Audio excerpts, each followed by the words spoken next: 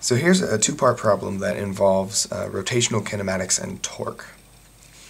Okay, so a gyroscope slows from an initial speed of 32 radians per second at a rate of 0.7 radians per second squared. Okay, so the first question is, how many revolutions does it make before stopping? Okay, so let's imagine this gyroscope. We'll draw it here. Alright, and we're told that it's rotating with some speed. So that 32, that's an omega, right? An angular speed, an angular velocity.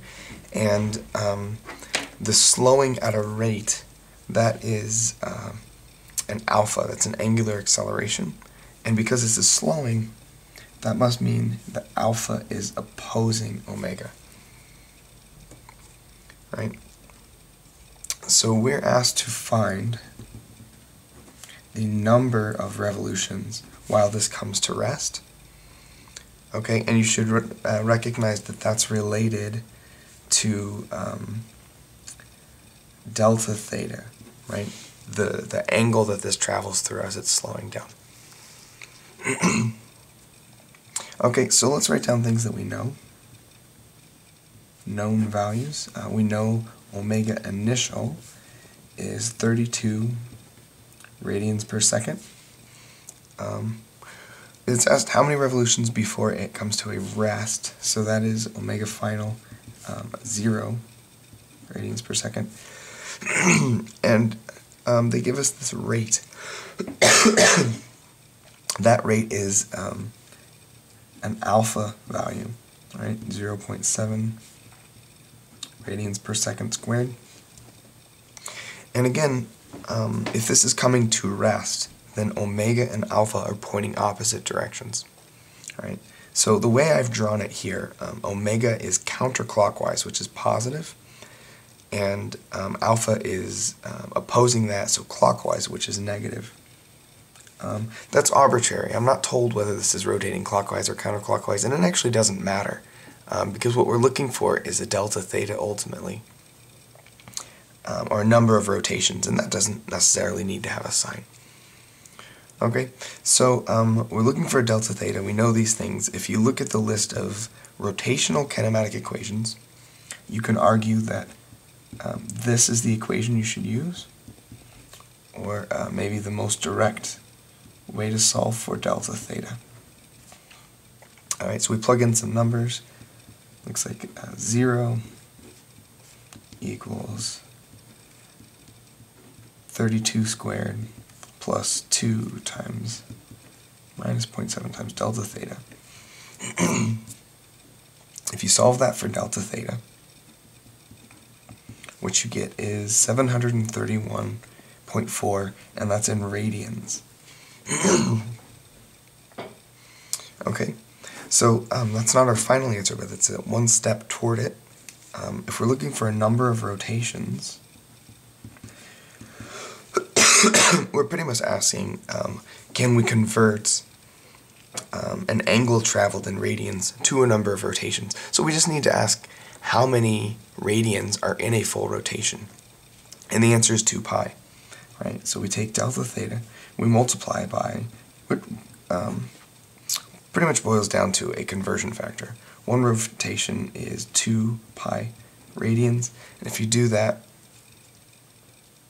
what you get is 18.527 rotations, or rounding to 3 significant figures, 18.5 rotations.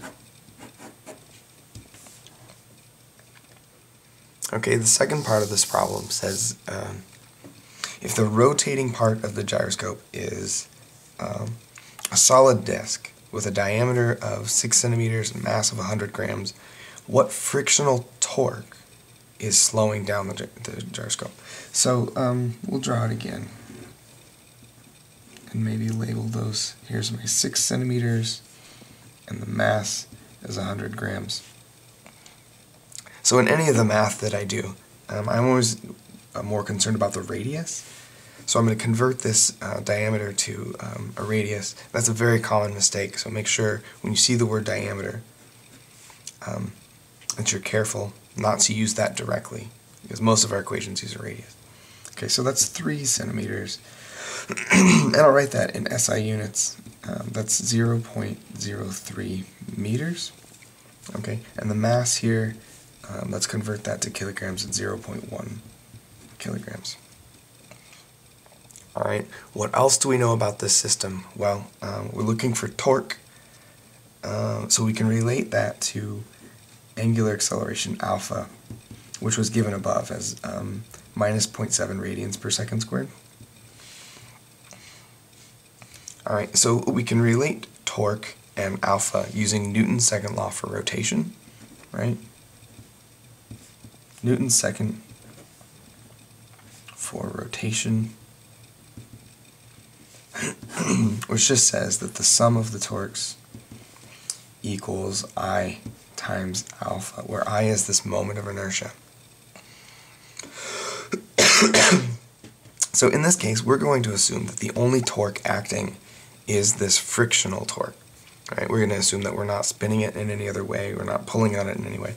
So the only torque that we need, this is what we're solving for, is I alpha. This is I, in this case, for a disk, because that's what we're assuming this is, a solid disk, times the alpha that we have. So a disk has a moment of inertia, which is 1/2 mr squared. Right, so I can plug some numbers into that. 1/2 times 0.1 kilograms times 0.03 meters times this acceleration. And if you do that,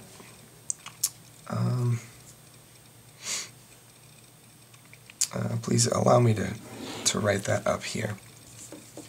All right, if you do that math, what you get is minus 0.000315, and putting all these units together, it's kilogram meters, sorry, this should be squared, meters squared per second squared. Okay, so I'm going to do one of a few things to this, actually. I'm going to convert this to scientific notation. Alright, so we'll go 3.15 times 10 to the minus 5. And I'm going to recognize that I can combine some of these units. Okay, a kilogram, a meter, and a per second squared is all a Newton. And what's left over is a meter. Alright, and if you don't remember that, just remember that torque is Newton meters. Alright, so even if you don't follow that, if you know that you're solving for a torque, the units have to be Newton meters. Alright, and finally, I'm going to use this negative sign and just call it what it is. This is clockwise rotation.